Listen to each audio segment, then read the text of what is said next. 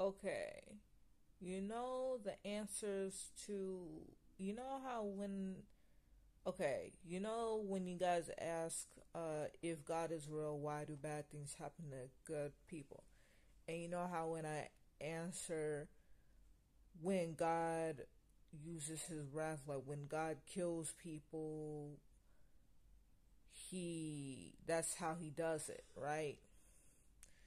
Well, there's another answer to it. So before the good people starts gaslighting themselves, being like, maybe I've done something. Well, here's the thing: free will. Trust me, if God took away our free will to do the wrong things, if God took away our free will to do the wrong things, it would not teach us anything. It will not teach us not to do the wrong things. We will still be trying to do the wrong things. Like, it will not be freeing. So God give us the free will, the free choice for us to do the wrong things, even though he doesn't want us to do the wrong things. But when we do the wrong things, we do sooner or later do reap the consequences of these actions. So the bad guys do eventually get their karma.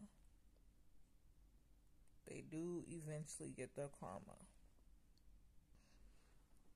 So yeah. So when it comes to free choice, if God didn't give us the free choice, we would be mad.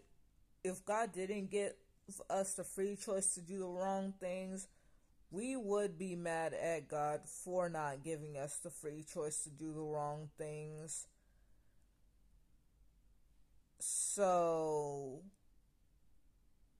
God can't win in this. So because if God didn't give us the free choice to do the wrong things, we would be so frustrated and mad at God to the point where, like, it's not going to teach us anything. So yeah, I hope this helps. God bless.